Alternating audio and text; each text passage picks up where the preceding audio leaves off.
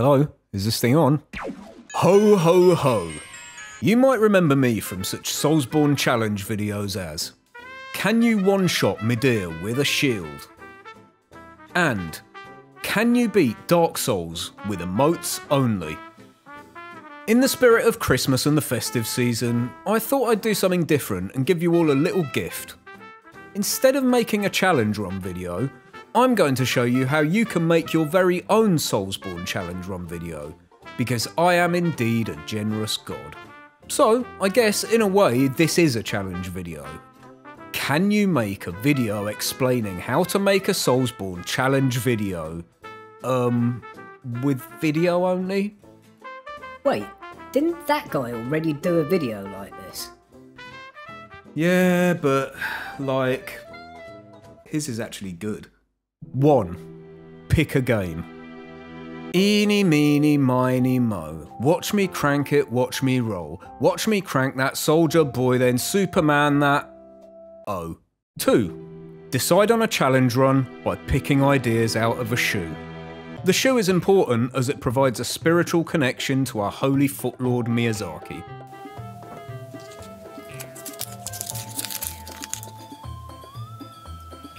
Can you beat Bloodborne with pebbles only? Huh. 3. Strategize. This is the stage when you should plan your run. Research what items you need, which side quests to complete if any, and how to level. Or just do what I do and wing it and hope for the best.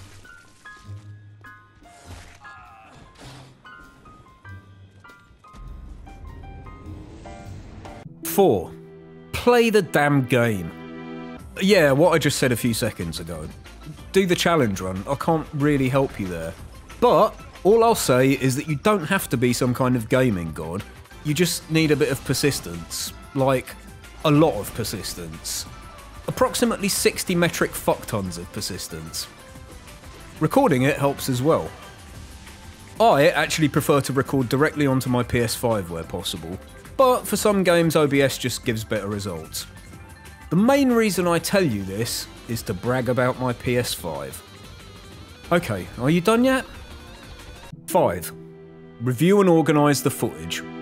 Watch over everything, noting down important events and details in the order they happen, and rename your clips so you can identify easily what's in them. I prefer to keep my clips under 30 minutes each so I can easily pinpoint where the footage I need is when I'm editing. This process can eat my hairy salted nutsack. Twice. 6.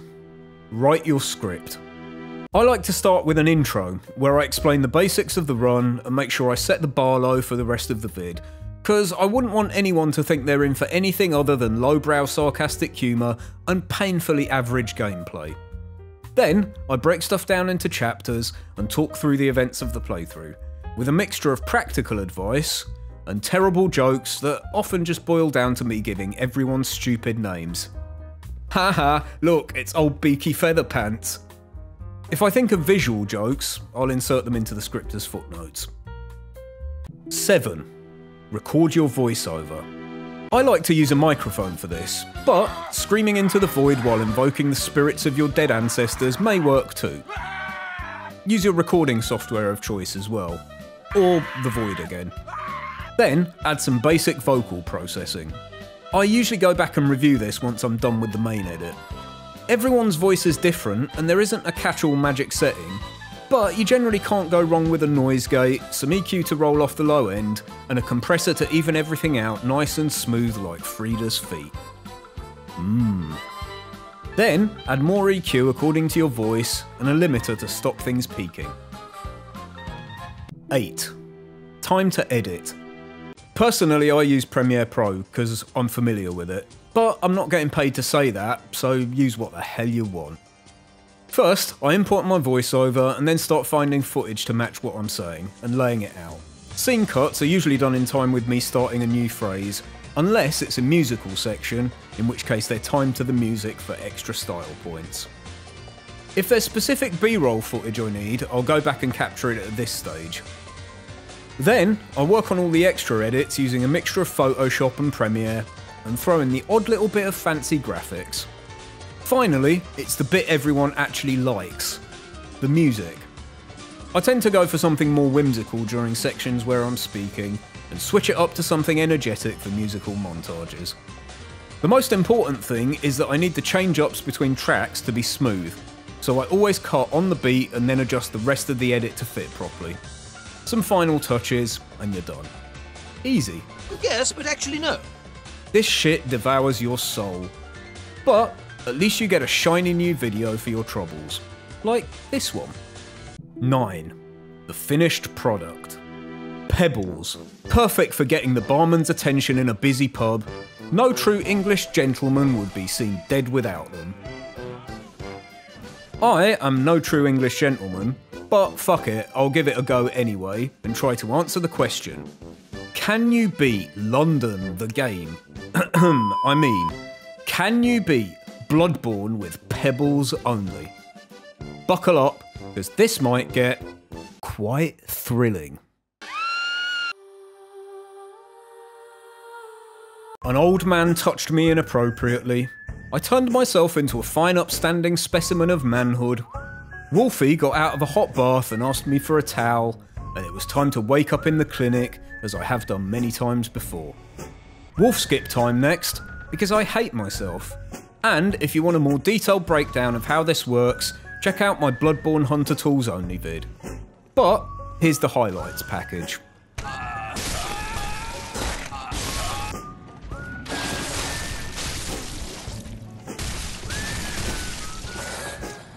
One hour later, I nailed the skip, first try.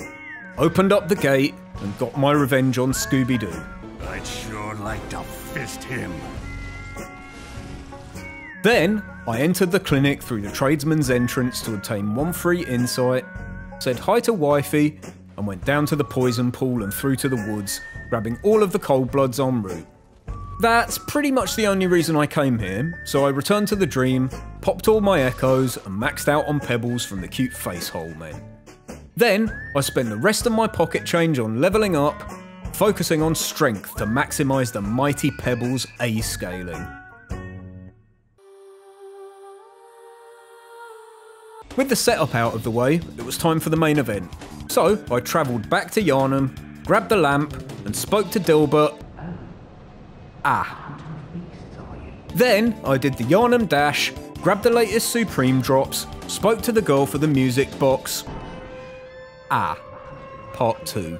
Knocked down the Saw Spear and went to find Beaky Blinders. Well, that was all very successful. Finally, I unlocked the elevator shortcut and used my favourite little trick to cheese the bridge hooligans for some free vials. And it was boss time. First enemy, let's get him!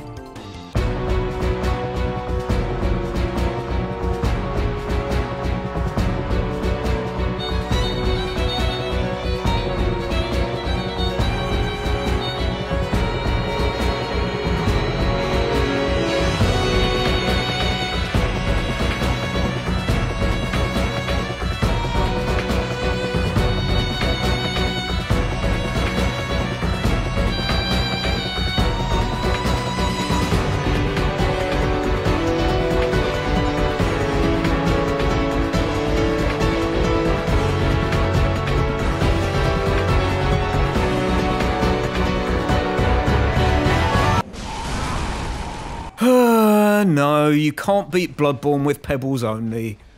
Obviously. As the end of my video within a video, ended, it was over. I'd made a video about how to make a video, something, etc. And now, you know all of my secrets.